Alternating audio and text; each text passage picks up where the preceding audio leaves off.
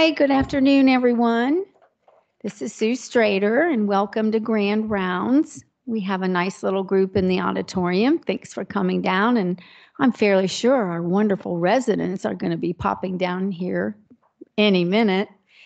I want to remind everyone that we have no Grand Rounds next week or the week after. So that's the 21st of December and December 28th.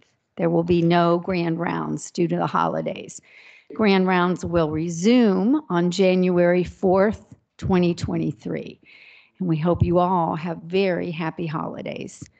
So with that, I'm going to turn over this. And welcome to everyone on Teams. And I don't even think I need to remind you by this. I'm sure you already know, but make sure you're muted when you join us. Make sure that you mute yourselves. At the end, we're going to do Q&A. And we are going to try something different today to make sure that all of the people on Teams can actually hear the questions that are being asked, because I know we struggle with this. All right, with that, I'm going to turn it over to Dr. Madsen, who is going to be introducing our wonderful speakers for today. Thanks. Happy holidays, everyone, and welcome to the last Grand Rounds of the year. All right, today is my pleasure to introduce Dr. Sandberg and his colleague, Shelli Doub. Now, Dr. Sandberg graduated from Brigham Young University with degrees in biochemistry and Russian. If you ask him nicely, he will do the accent for you. He received his medical degree from the University of Arizona and completed pediatric residency at Nationwide Children's Hospital at the Ohio State University, then went on and completed fellowships in pediatric gastroenterology and pediatric health services research in Ann Arbor, Michigan at the University of Michigan. You can imagine that game is a very conflicting time for him. He also earned his master's in science in health and health services research, taking coursework with the Robert Wood Johnson Clinical Scholars, and he came to Dayton Children's Hospital in 2014 after being recruited by Dr. Adam Mezoff. Dr. Sandberg currently serves as a local physician lead and national learning lab leader of Improve Care Now, an international quality improvement learning collaborative.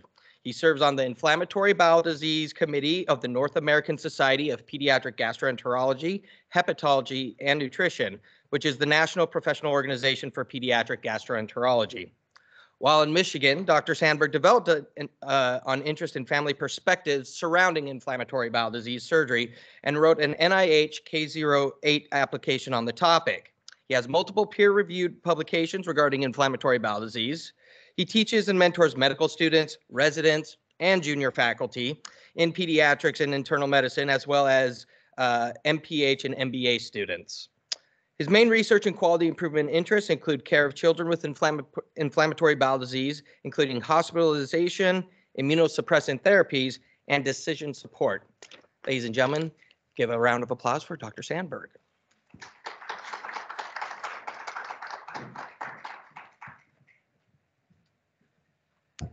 Thank you, everybody, for being here. Thanks for my GI family coming out to support. I sincerely appreciate that. And thanks for that introduction. Neither Shelli nor I have some disclosures. And I'll let her maybe introduce herself in a minute. We're going to do some tag teaming here. I'm going to talk for a few minutes, and then she's going to talk and run us through a tool that is a long labor of love that we're excited to talk with you about today. The objectives of this talk are to understand the framework of shared decision-making, understanding where and when it's most appropriately used, to understand and give examples of how a parent partner can inform shared decision-making in healthcare, and to identify a tool for shared decision-making. So right up front, right at the very beginning, we would be remiss without recognizing that this has been an incredibly large and engaged group of people that have come together to make this tool that we're going to share with you. This list includes Dr. Soldis, pediatric surgeon here at Dayton Children's Hospital. It includes psychologists, both here and at Nationwide Children's. It includes certified wound and ostomy nurses here at Dayton Children's, GI nurses. We've got folks from Improve Care Now, which is that quality improvement learning collaborative that was briefly mentioned before. These are specialists in engagement. We've got Dr. Duffy, who is a local expert in shared decision making, whom we tapped for his expertise. We've got lots of parent and patient groups through Improve Care Now. We had support from senior leaders. We had financial support from external to the hospital. There was a lot of help from DCH Marketing, Kim Coyle in particular, helping us, and many others that both Shelli and I were afraid that we're going to miss out on. So if we didn't list you and you did participate, thank you, and my apologies for not putting your name on this. What is shared decision making? Well, it is decision making between clinicians and patients. It is selecting tests and treatments and care plans. It is based on available evidence, and it balances the risks and the outcomes with patient preferences and values. And the pitch that I'll make here is that there are some times in medicine where you don't want shared decision making, right? So if you're in the operating room and the surgeon turns to somebody and says, "Should I cut that?" That's not really a shared decision making kind of an opportunity, right? That is not what we're talking about. There are times, though, when there are multiple options available and it's not clear what the correct option should be. It's not also always what the doctor thinks, right, is the best way forward. And so if you've got an individual who has very strongly held beliefs, for example, and the example here that I'll use is vaccinations. So if you've got a family that feels strongly about not vaccinating their child, you could take the hardline approach that says take it or get out. But if you're interested in the overall health of the child and you're interested in building a relationship and being willing to meet somebody, and every situation's different, right? I'm kind of painting broad strokes here, but I would argue that there are some elements of shared decision making even in that vaccination discussion. Why would we do this? Why would we ever think to do this? So when patients engaged in shared decision making, they learn about their health and they understand a little bit more about health outcomes. They recognize that a decision needs to be made. So this isn't just a information sharing session. They understand that we need to move forward. We need to make a decision to be able to go forward. They understand the pros and cons of different options. They have the information and tools needed to evaluate their options.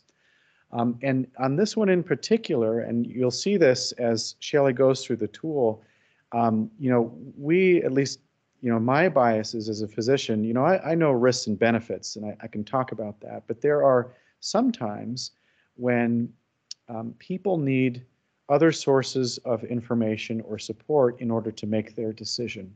And one of the eye-opening moments that that happened for me when we were in this journey together and process is that there was a patient that actually wanted to talk with their spiritual leader before making a decision of a colectomy for inflammatory bowel disease. And so that was kind of an aha moment for me that said, oh, there might be other people that they need to talk with. They collaborate with their healthcare team instead of dangerous silence of not getting any information from the patient or the family. They're actually willing to engage. They're willing to collaborate. They're willing to chart a path forward. And they're more likely to follow through on that decision.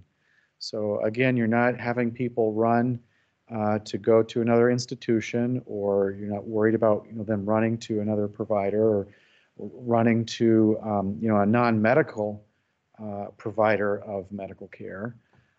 They're more engaged. Providers also like it. So They indicate that patients are more knowledgeable about their disease process and they're open to dialogue, that they help the patient understand what we're trying to say and what we're trying to do, that they build a trusting relationship with their patients, and both patients and physicians are satisfied at the end of the experience.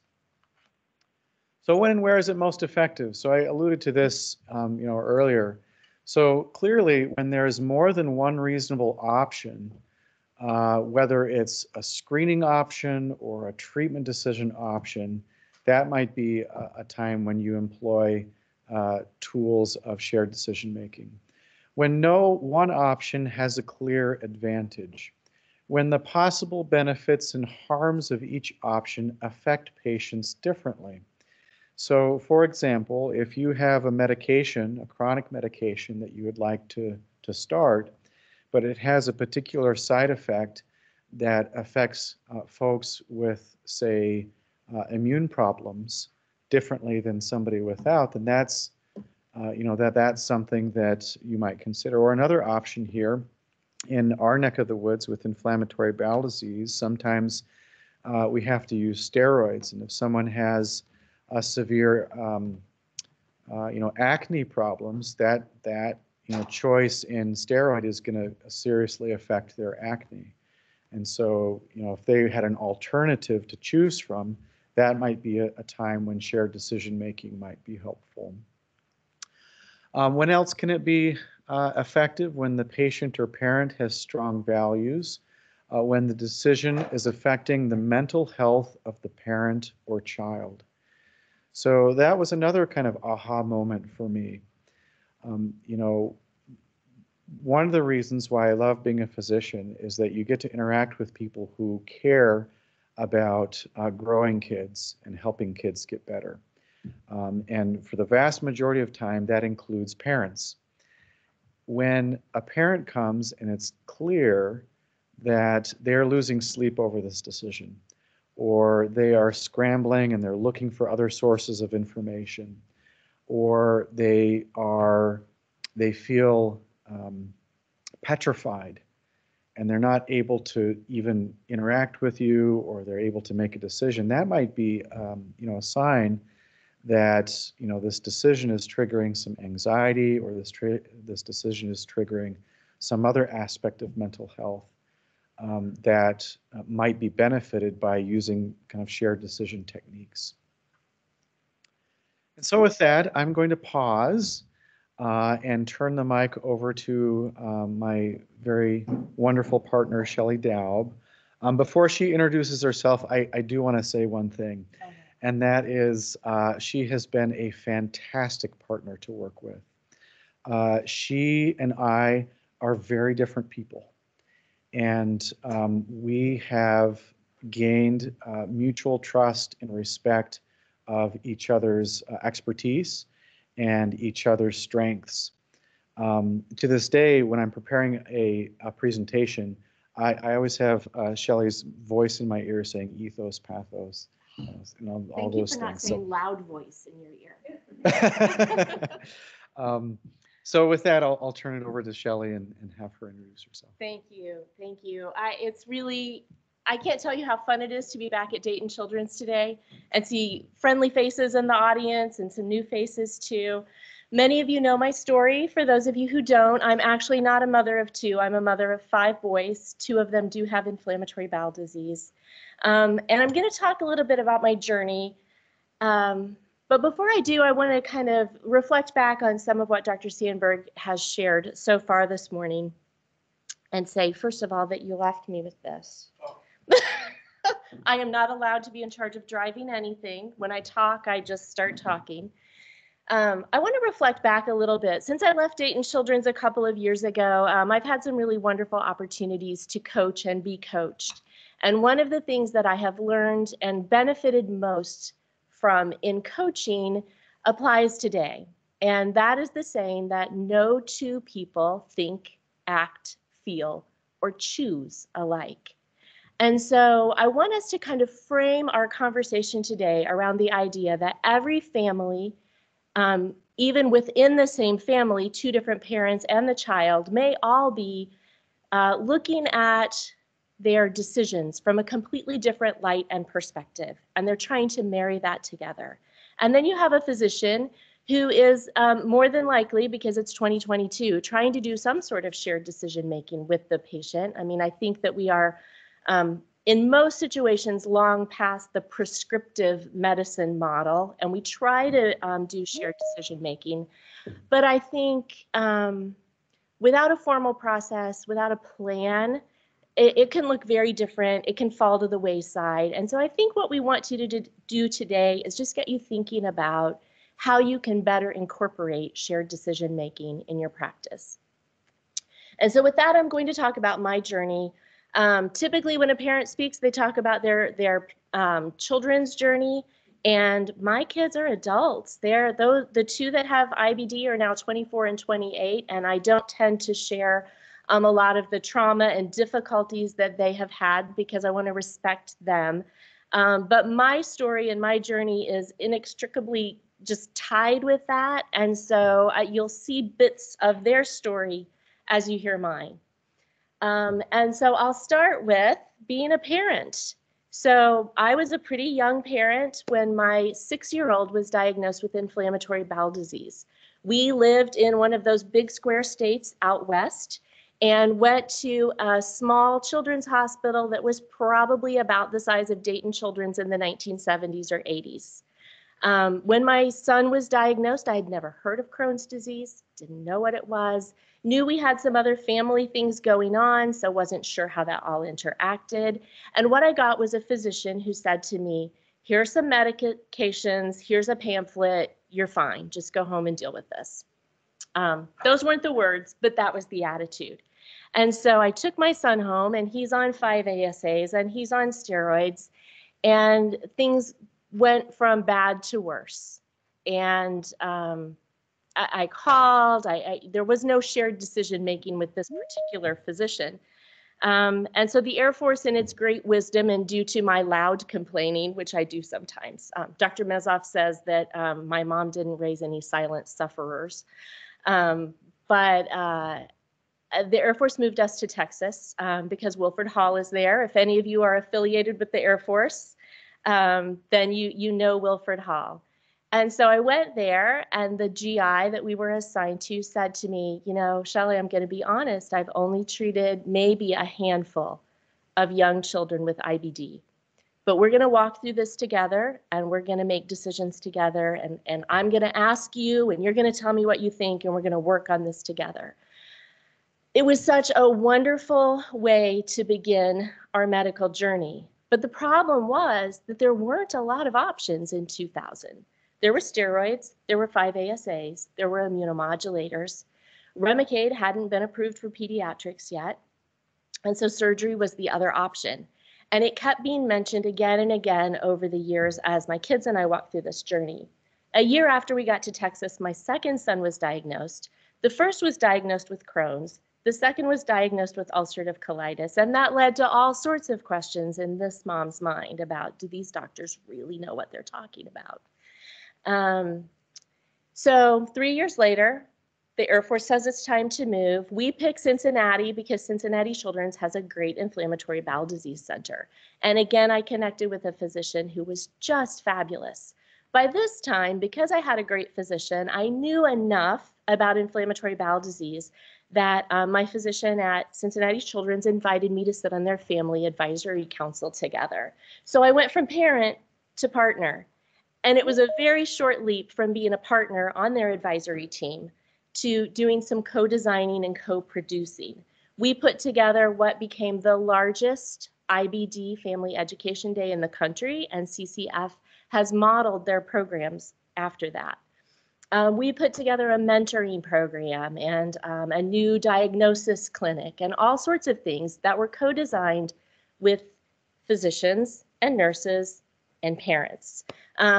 Back in the day, we didn't include a lot of patients. I think that's changing, and I think that's a good change. So co-designer, co-producer, I'm working great with this physician. We have a wonderful relationship, and tragically and horrifically, she died suddenly. And I was assigned to a new provider who had, again, a very prescriptive mode.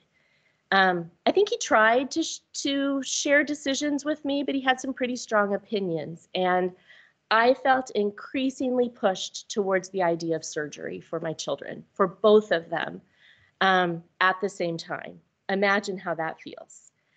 My kids had tried Remicade, they got serum sickness, they had tried Humira, they were non-responders, and the new generation of biologics hadn't yet been developed or wasn't ready for pediatric use. And so I struggled. I struggled a lot going back to a prescriptive form of decision-making where I didn't feel like I had a voice. And in 2009, I think my kids were hospitalized 10 times back to back. And during one of those hospitalizations, lo and behold, Dr. Mezoff walks into my hospital room, and I latched onto that man like he was my lifeboat. And so I changed my care from this very prescriptive person to Dr. Mezoff because he truly, truly understood shared decision-making. And you could see that from the beginning. When we left the hospital and had our first clinic appointment with Dr. Mezoff, he didn't meet with my children that day. He met with me. And we had a very strong, solid, but short and collegial conversation about how we were going to approach care for my children and what each of us, what our roles were, and how he would lean towards evidence-based medicine and he would help me understand it. We would look for solutions together. That was a game changer for me. That made me feel that I was moving from just being a partner and an advisor to truly being a colleague and an equal working with the staff to help my children get better. But they weren't getting better. I mean, I can't say that any of this has been a magic bullet. My kids were very, very sick for a very, very long time. In 2017, Dr. Mezoff recruited me to come here and be a parent partner. And I did that for a couple of years and helped set up some of the advisory councils here and helped to grow the hospital-wide advisory council here. And during that time, I reconnected with Dr. Cite and I met Dr. Sandberg, and I was reintroduced to Improve Care Now. And through that, I really began to see the value of not just a single parent or a couple of parents who have ideas, but really all parents have ideas and value and things that they can add to help us become better at this shared decision-making model. I mentioned that I do some coaching, and I'll go back to what I said earlier. Every person thinks, acts, feels, and chooses differently. What a challenge for providers to figure that out while all you want to do is make a kid better and you maybe have a very short time for your clinic space. And that's why I think something like our shared decision tool can be very helpful, and developing this sort of thing for different disease processes can be very helpful in framing how you look at shared decision making. We mentioned our team earlier, but we wanted to give a shout out to kind of the numbers so you could see how vastly large this team was. We say 10 parents participated. That's probably here locally in Dayton. We also had parents from across the country through ICN looking at this tool and giving us input. We had patients through Improve Care Now predominantly who gave us inputs. You'll see when we look through the tool a video that actually was initially a Facebook post from a patient who had an ostomy talking about the anniversary of her ostomy. And we turned that into a video with her help. We worked with psychologists and ostomy care nurses, and marketing was a key part of this because we were very, very cognizant that we wanted to keep the reading level and the understanding level at about 5th grade. And so we would script everything with that in mind to make sure everyone had equal access to this tool. And then our ICN partners, of course, were the ones who built the web tool for us. And so we had people from all over the country, all coordinating, and Dr. Sandberg and I were kind of the project managers, and it took about 18 months from start to finish to put this together. And that's maybe longer than you want to invest in something, but I think when you see what we created for less than $2,000, you'll be really impressed. All right, our goals were, of course, to increase patient involvement in shared decision-making and to increase a multidisciplinary approach to IBD surgery. When my sons were told they needed surgery, we were sent to a surgeon. That was it. I think maybe we were probably asked to go see psychology, but by that point, I was so stressed out and traumatized that when they suggested we go see psychology, I assumed they thought I was nuts. Maybe they did, maybe I am, but it really influenced my ability to participate in that decision. You'll kind of see we took a lot of inputs about feelings and fears and facts and fiction and put them all together and thought we were going to create simply an ostomy surgery tool. But as we talked more and more with the nurses on the team and the providers, we realized that I realized that not all IBD surgery is ostomy surgery. And so we really needed to address some of those different options as well. I found online an Ottawa personal decision-making guide. It's a similar tool to what we're using, but black and white and very basic and attuned to adults. And I think we used hysterectomy as our model, because that is a surgery that people think is elective, but sometimes really isn't from the provider's point of view. And then, you know, we just kind of, we put it all together with illustrations and content and created this really lovely tool. So for the sake of time, I'm going to have Dr. Sandberg move on. In addition to the tool, Dr. Sandberg felt very strongly that we should have some sort of very simple paper tool that providers could take a glance at and look at so they know what they're getting into.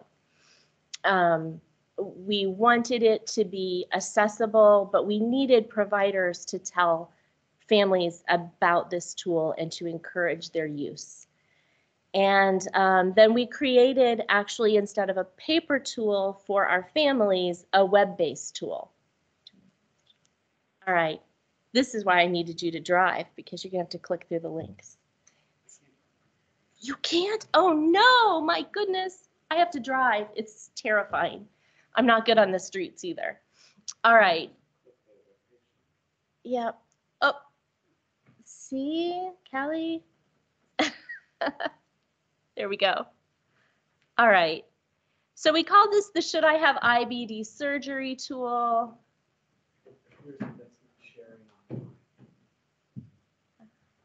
I'll let you help me out then. Navigate this.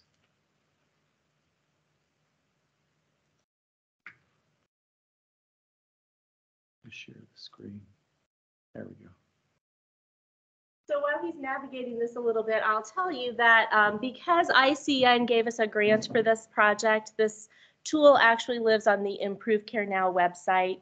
That's very intentional too, because that means that the over 120 care centers around the world that are part of ICN have access to this tool for their families.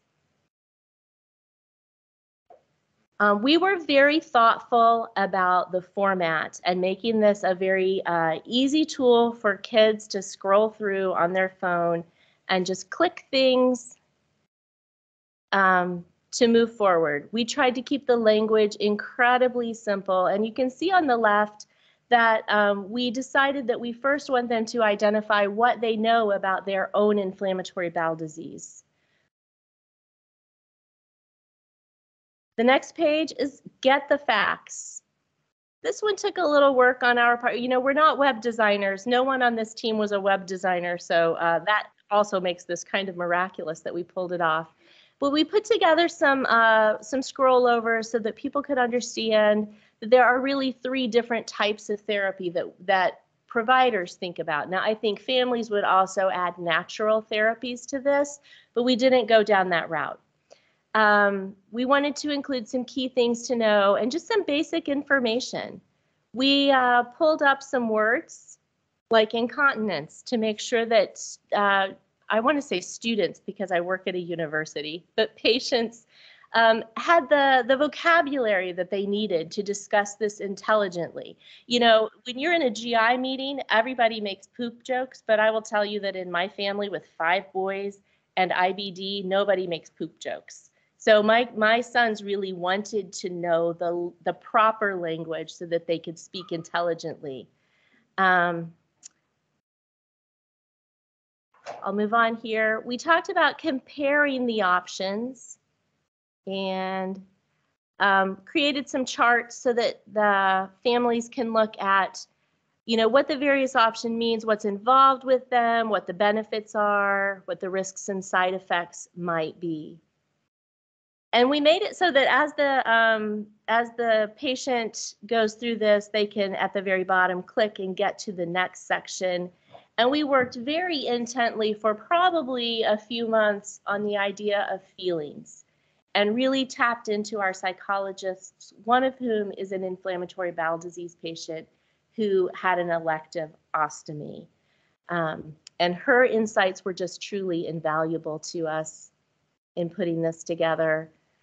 You can see that we kind of tried to think through all of the things that patients and parents might be feeling or might be worried about, but don't feel like they have the platform or the voice or even the time to tell you about in a clinic meeting.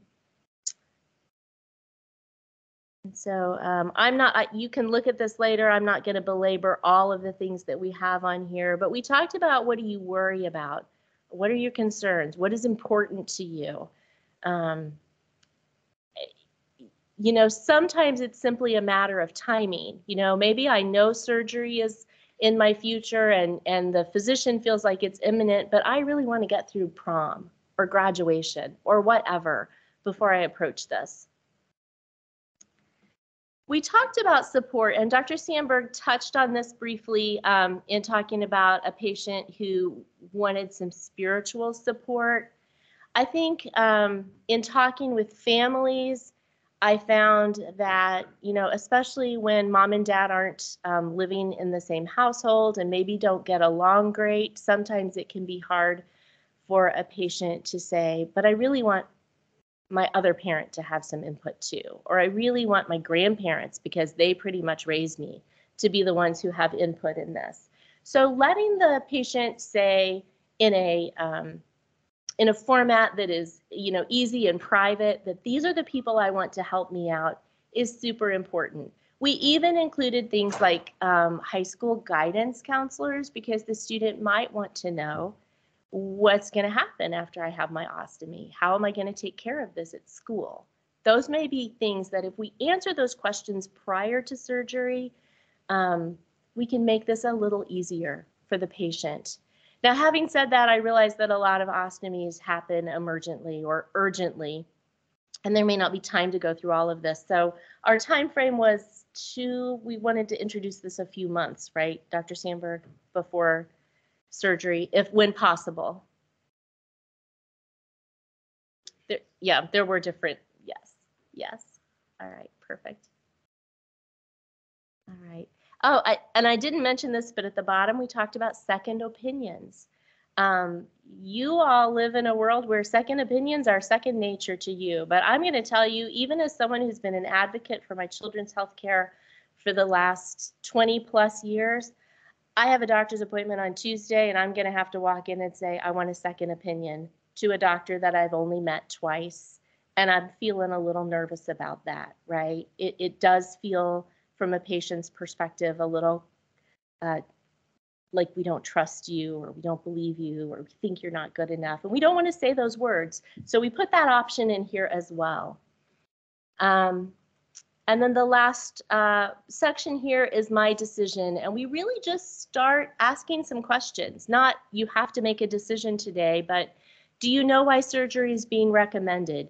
Do you understand your options? Are you ready to make a decision? If not, when do you think you'll be ready to make a decision? What else do you need to know before you can make a decision? And then at the very end, the patient has the option to print this out and email it through my chart to their nurse or their provider, so that their provider has these answers. And so in a nice, neat little package, the patient can provide everything that the provider needs to know about the thoughts and feelings and ideas that are going into their decision without having to have, a deep probing and sometimes painful for teenagers conversation.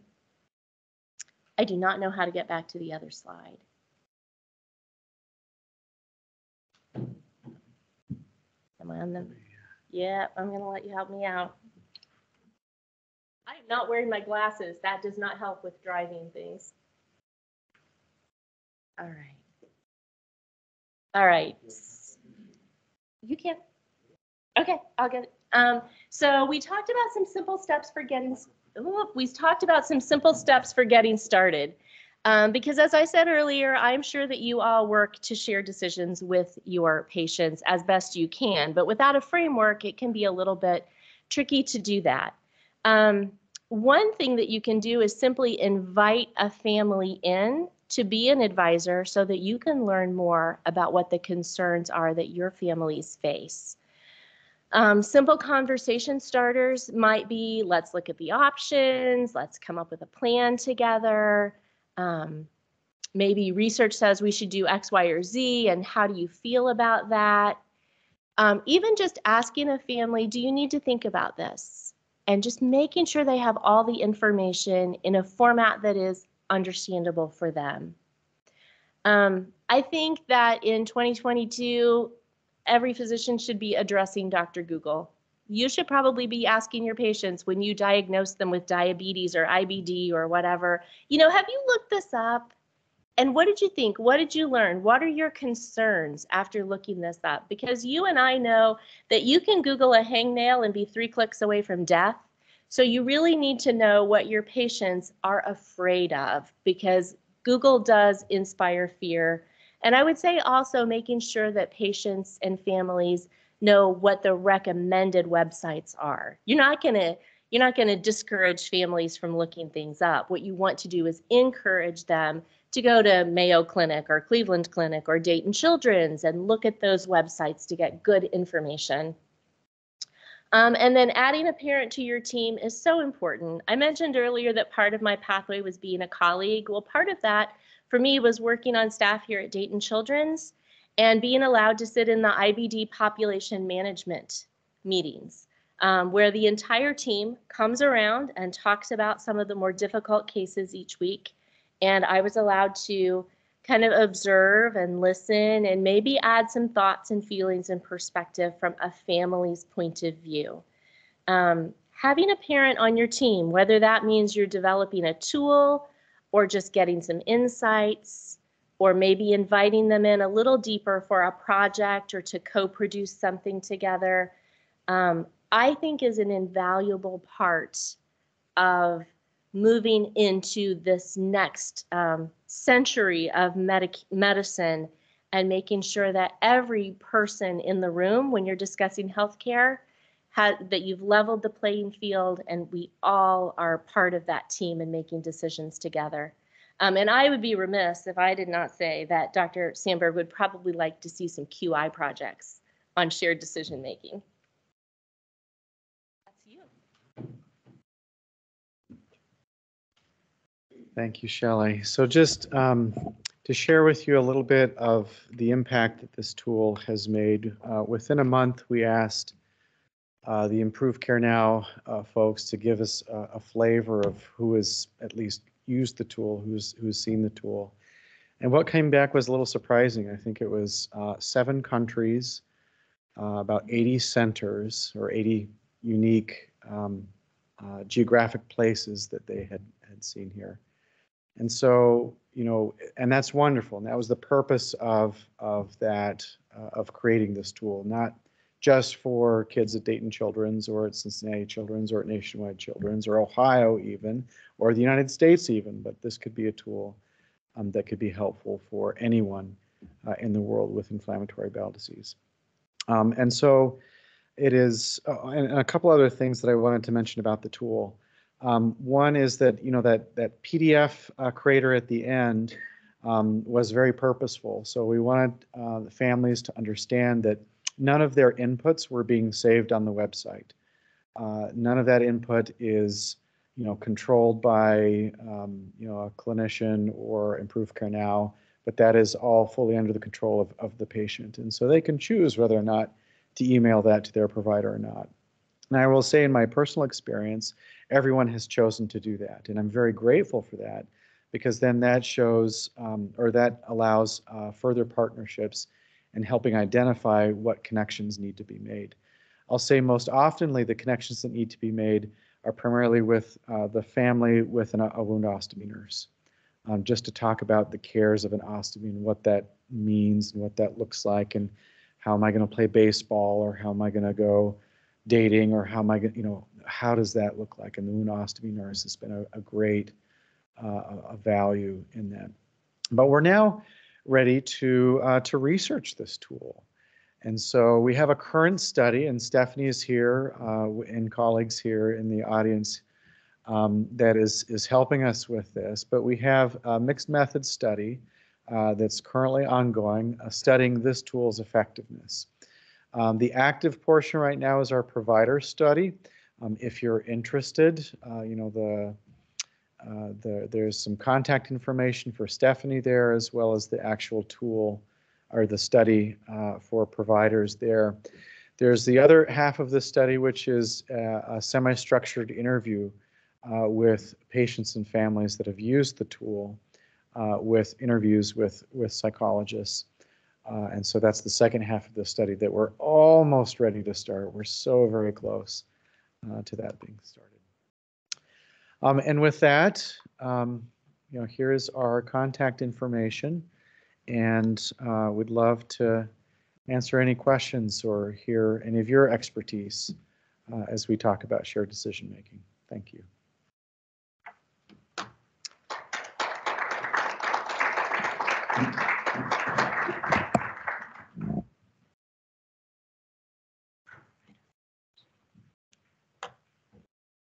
No one has a question. I got a question. So in putting together this QI project, what was the biggest barrier from starting to getting it to where it is now? What was the biggest obstacle you had to overcome? You can go first. So this was really first framed as a research project. It actually wasn't a quality improvement project. There was a gap, and there was a need for this. And when I first was framing this as a KO8 award, it was as a research project. But as as life happens, and you meet different people like Shelli, and you find someone who's a great partner, and you realize, I don't have time or really the infrastructure support to do a KO8, and we've got this other way to do what we wanted to do a lot faster, and with a lot less money and a lot less time required. I actually think 18 months is an incredible incredible short amount of time to get something up and running, versus if we were to go the research route, this would have taken 5 to 10 years. And so your question is an interesting one. I think, some of the barriers are also the opportunities. So, and what do I mean by that? So there are many, many key stakeholders in this particular subject matter area. And so getting that number of inputs takes a long time. So you could look at that as a barrier, but I also, on the flip side of that, look at that as a great success and a great strength that we've had all of these people, all of these experts input into. I think there were times that both of us needed kind of a relighting of the fire, or a focusing towards targets. So at times it was really fun to riff on ideas and then realize, oh wait, we've got a deliverable that we need at the end of this. So staying on task sometimes was a challenge. But I've talked enough, Shelli. Oh no, I would say that is key. I became kind of the de facto project manager. I mean, Dr. Sandberg kept me in line, and that has to happen because one of my strengths is ideation. So we could still be doing this. Like in 20 years, we could still be doing this because I have some perfectionistic traits. And Dr. Sandberg was wonderful to kind of just help me rein some of those things in and keep us going. So I would say we were good co-managers together. I think the other thing too is that when you start a project with families, you really don't know what direction it's going to take. And sometimes it is within that QI realm, and you can move that. If I hadn't already worked at Dayton Children's and known a little bit about QI, it might have been harder for us to corral those ideas. Sometimes when you invite a family into the fold, they want to do things that maybe don't fall within clinical practice. Maybe they want to gather lotions and pass them out on the floors, or do some nice things for families. That can be a great starting point for a volunteer, but that's probably better housed under volunteer services. And so knowing when to refer people to another partner within the hospital, like patient experience or volunteer services, for the strengths and the ideas that they want to contribute, can be super helpful too.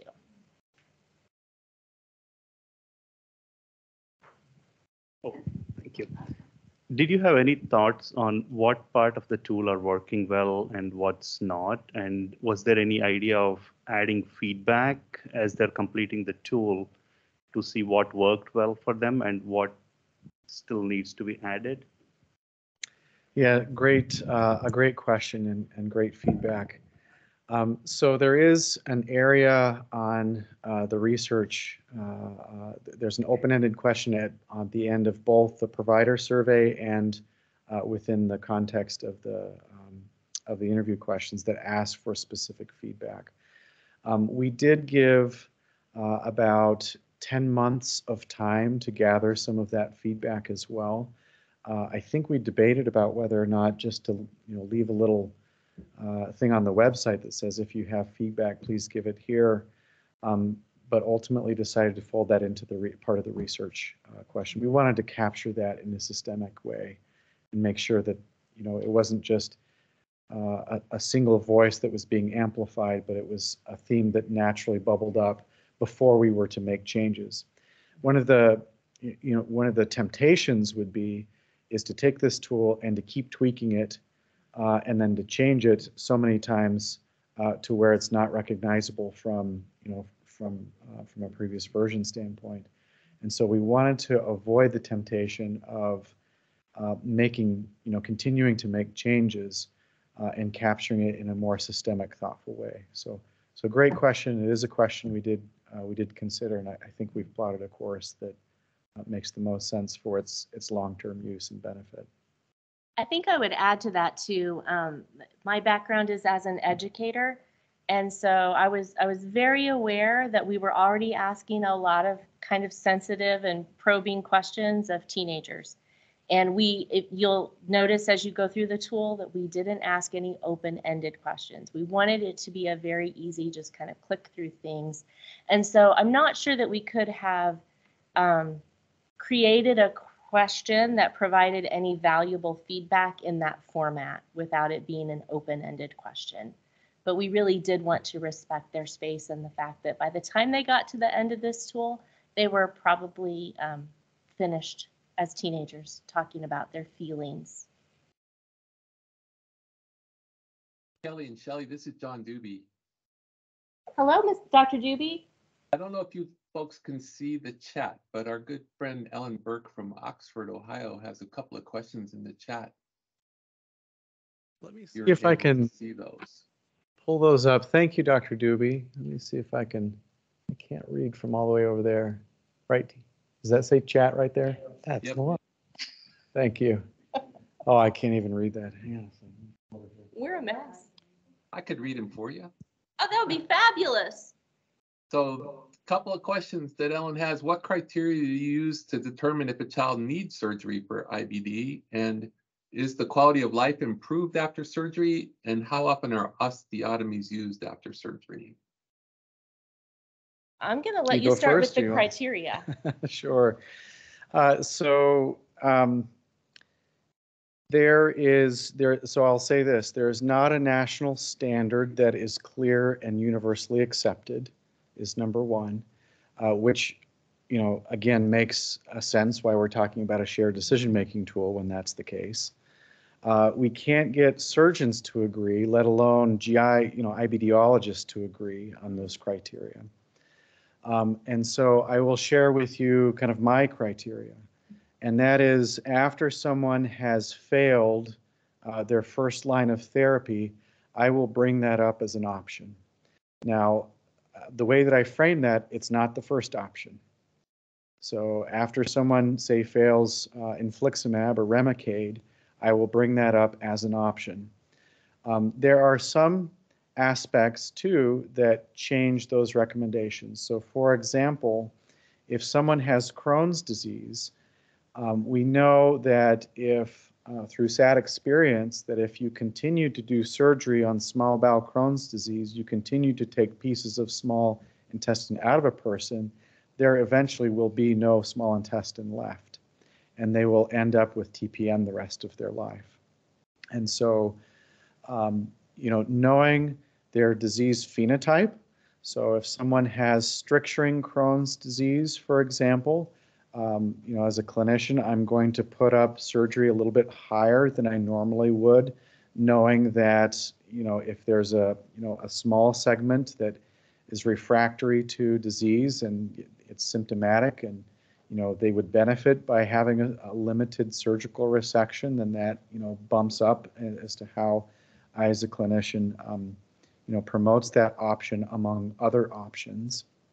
I think if somebody has ulcerative colitis, so there's a lot of data now suggesting that women who undergo colectomies for ulcerative colitis have many more complications with fertility in their lives. And so these decisions, as they are happening in teenage years or younger, also needs to be balanced when we're talking about, a potential a decision for surgery that could affect their lives other than just in the GI realm. So it's complicated is the short answer to that. That's why you need a clinician. That's why you need an IBDologist. That's why you need someone who knows that literature, who knows these side effects to help, inform those decisions. And so it is complex and it is nuanced. The second part, quality of life improved after surgery. So I will tell you, and I imagine there are some of my GI colleagues in the audience who will share that each of us has probably multiple stories of a family with a child with ulcerative colitis that were hating life because, they're having 20 bowel movements a day, half of them bloody. Every 2 weeks you're in the hospital getting transfusions or TPN, on and off steroids. And when they have, the colectomy, their quality of life does improve because the quality of life was so horrendous to begin with that pretty much anything is an improvement. There are, and there is no one size fits all here. Each, what Shelli said earlier really does hold true. There are plenty of times too when someone undergoes a surgery, whether it be for inflammatory bowel disease or having a gallbladder out or something like that, and they realize, oh, I didn't have quite those expectations. Like I didn't realize that life was still going to be 4 to 6 bowel movements a day without my colon or without my gallbladder, and those things as well. So the answer to the second question, I think, also is it depends, which is probably not a very satisfying answer. But it's a reason why you need shared decision making and why you need both partners, talking of a parent and a clinician together to help make some of those decisions. Well, and I would interject there too and say that, and keep in mind, I was having these conversations with people in, between 2005 and 2010 predominantly. But through my volunteer work with the Crohn's and Colitis Foundation, I knew many, many, many people who had ostomy surgeries. Some had had a reversal, some had decided to keep their ostomy, and everybody's story was different. Some were very happy with their ostomies. Others were very not happy with their ostomies. And I think that's why you have to really take into account all of the preferences of a person. And I didn't mention this, but my sons never had surgery. We actually rode out the storm and it was rough, but in my opinion, it was probably not any rougher than it would have been having 2 teenage boys with ostomies, trying to figure out how to manage that. And then when the new generation of biologics came along, we found our magic bullet, and they're now healthy, happy 20-somethings who still have their colon and have never had any IBD surgery. Thanks for sharing, Michelle.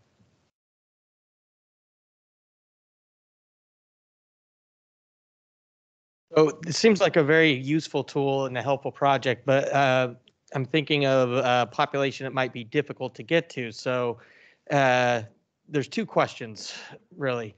Have you encountered, well, I imagine this would be difficult for people who have very limited literacy or healthcare literacy or access to reliable internet, because it is like a website. So the question is, have you encountered families in those situations, and then what have you done to remedy those complications? Oh, love that question. The answer is yes. Within the last week, we've had someone like that. And, you know, we have a great benefit of having Liz Yarger, who is our APP that works inpatient. And whether it was her, or whether it was Jessica, who's another APP that works with us inpatient, somebody went alongside a family, printed out, or maybe this was over the weekend, so guys, forgive me if I'm not giving credit where credit is due. But, you know, we printed out a paper copy of this, went through it with the family, helped them identify, you know, the gaps and the needs, and then we're able to connect that back with the primary physician who could then kind of act on it. So was it ideal? No, it wasn't ideal. If you have someone completely illiterate, you're going to have to, you know, come alongside them and walk through them with that. And, you know, the physician who's having, you know, the primary physician probably isn't the best person to do that, right? You might want, say, a social worker, or you want someone who is kind of a little bit disconnected from the primary forces in stake here to walk them through that. But it's still usable. It still has value. Would it be great? And and the other thing, you know, Shelli had mentioned that this was formulated at a 5th grade reading level. And for Ohio, that really has helped make the tool more accessible. So there are relatively few patients that I've encountered here at Dayton Children's that are completely illiterate, as opposed to, you know, understanding at a 5th grade level. Most patients and families are able to do that. We talked about, you know, a little bit related to this is translation. So, you know, Spanish language, other language translations of that. You know, that was brought up kind of early on in this process as well. We would love to be able to get to a point that we're able to not just translate the words, but also translate the cultures here as well, because a lot of this is kind of swallowed up in the culture. So just because it's in Spanish doesn't mean it's culturally appropriate for someone from Central America, for example, versus South America versus Mexico. So yes, and our psychology team is all over that, right? They're very excited for that possibility as well. Great question.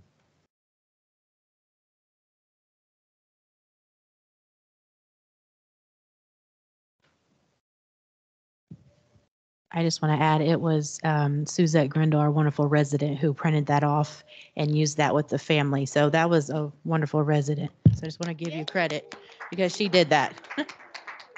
Thank you, Liz. And thank you for doing that. I hope that was a meaningful experience for you too, as part of your training. All right. Well, thank you very much, everyone, for being here and for engaging. Much appreciated.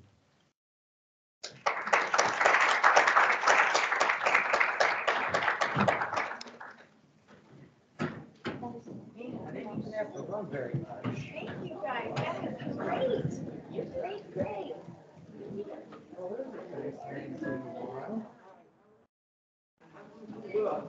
I want